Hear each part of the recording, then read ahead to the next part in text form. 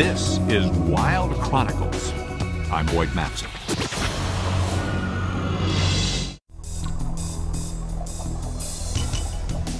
Over the centuries, water has eroded Florida's limestone bedrock. Today, it's a Swiss cheese of tunnels and flowing springs.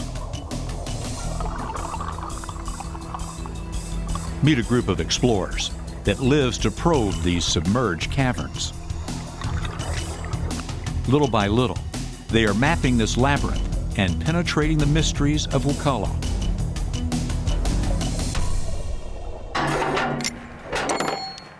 These aren't weekend warriors, but some of the best divers in the world.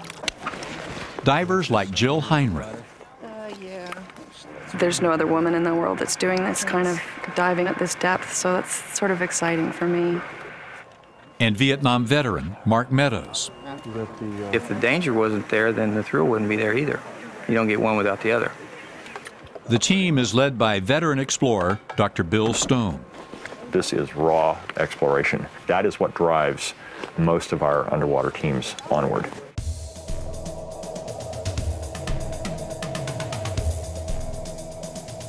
Cave diving is considered by some to be the most dangerous sport in the world. Since 1960, North Florida's caves have taken the lives of some 300 divers. It's all too easy to get lost.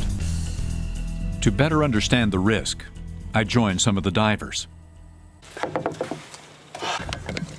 After detailed safety instructions, The safety reel. I dragged 125 pounds of gear into Jenny Springs. Compared to Wakulla, it's a cakewalk.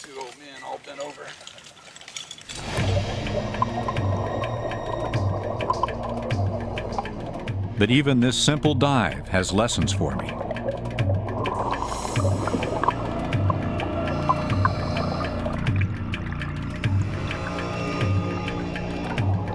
Minutes in, I make an error that has killed divers in caves.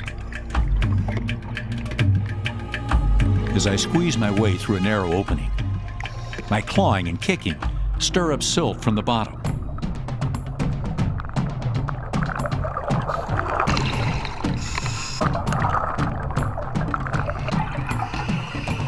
I finally make it. But when I turn around, I can't see. The tunnel I just swam through will take hours to clear. Without my guideline, I would have no chance of finding my way out. I'd either get lucky or run out of air in the darkness.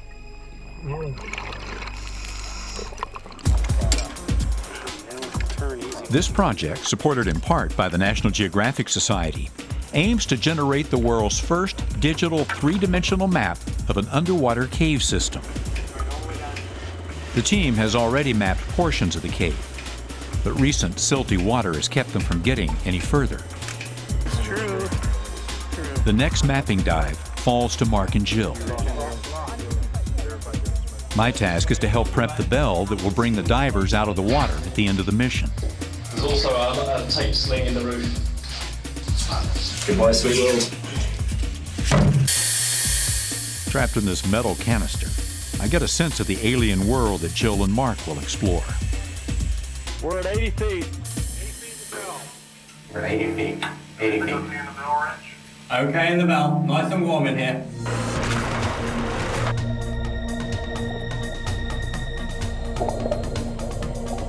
With everything in place, the team starts their dive. They will have to drive this cumbersome mapping device, which pings the wall of the springs with rays of sonar to create a fully three-dimensional map of the tunnels.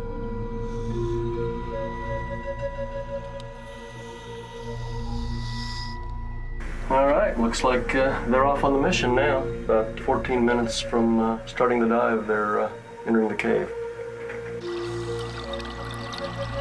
1,000 feet into the tunnel, Wakulla Springs confronts them with an unexpectedly strong current. So strong it overpowers the scooters. The divers must push them to make progress. Mark and Jill are highly experienced cave divers. But other expert divers have lost their lives in situations like this. The team decides to struggle on, moving deeper into the labyrinth. Topside, the rest of the team awaits. At last, the flash of a dive light. Jill and Mark have made it back safely. They struggle into the diving bell and are soon at the surface for their long decompression. But the mission is a huge success. They just pulled in the biggest catch of data we've had this expedition. A+. Bill's team achieved its goal, a three-dimensional map of Wakulla Springs. For the first time, people like me who can't possibly dive Wakulla can enter these mysterious waters. But for Bill, there are other blank spaces to map, other frontiers to explore. Exploration is a physical process of putting your foot in places where humans have never stepped before.